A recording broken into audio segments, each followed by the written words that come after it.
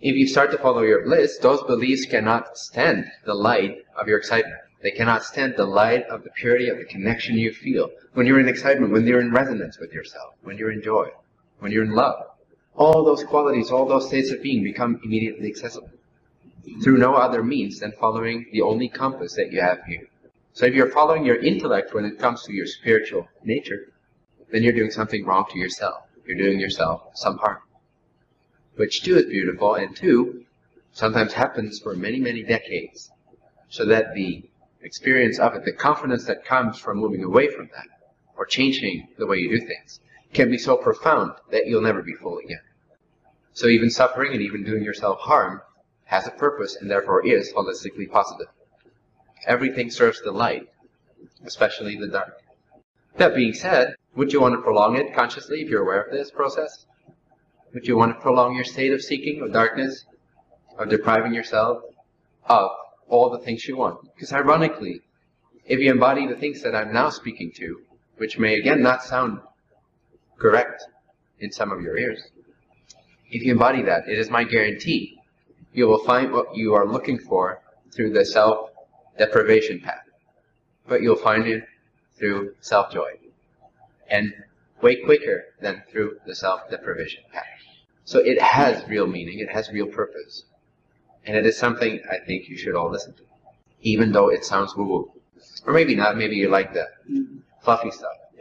But it's not fluffy stuff, that's my point.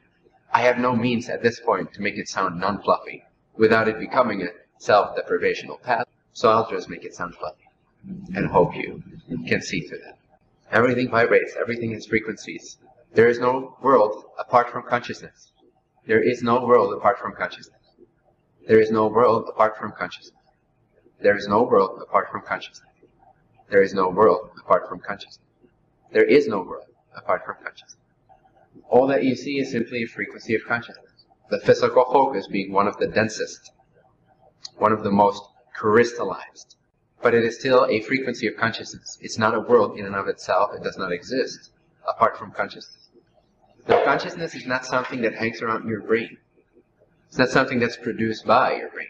So when I say the whole world is within consciousness, I don't mean the whole world exists within your brain. Although to a certain extent, from a physical perspective, even that is true.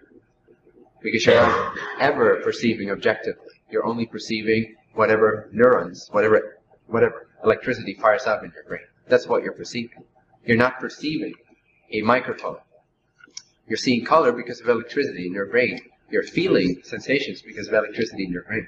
So even from a physical standpoint, the brain is a representation of what I'm speaking about from a more spiritual perspective. There is no world outside of consciousness. Where does that shift your allegiance to? Can you feel that shift when I keep repeating it? There is no world outside of consciousness. Does it not relax something? This projection of an outside world, even filled with teachers and teachings and spirituality, even that world does not exist outside of consciousness. There is no world apart from consciousness. All that's ever happening to you, for you, through you, by you, is that your consciousness is tuning into a particular level of consciousness. You're focusing yourself into a particular frequency of consciousness. That may be what you're hearing in the distance. Which is actually quite soothing. For the purpose of this representation, can be a low frequency, which doesn't mean that being relaxed is low frequency, or not seeing entities is low frequency, or any of that. Low frequency simply means out of alignment. What feels out of alignment is low frequency. Does that make sense?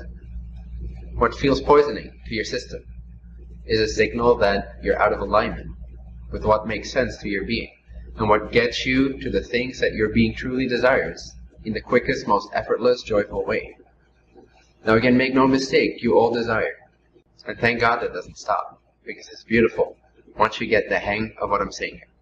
Anything influences your frequency, okay? So, or your, instead of frequency, you could say state of consciousness or state of being, frequency of consciousness, whatever resonates and sounds the least woo-woo. Or if you like woo-woo, whatever sounds the most woo-woo. But if you really like, I really like root beer.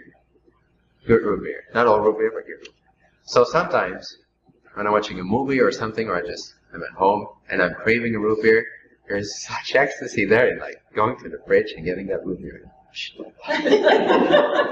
So in that instance, that experience of opening the root beer and drinking, oh, it's so good.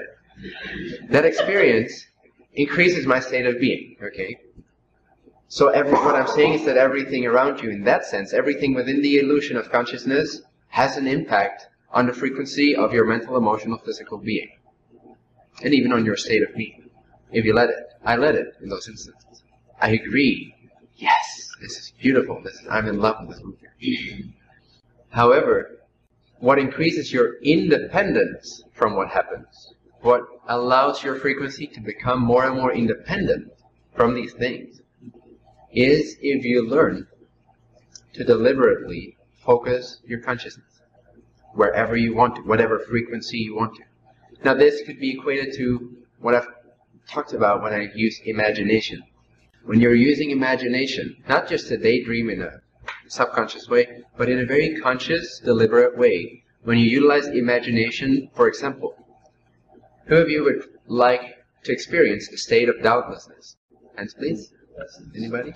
Doubtlessness? Imagine, just close your eyes for a minute, if you're comfortable with that. Relax, take a few deep breaths for yourself. Relax your body, relax your thoughts.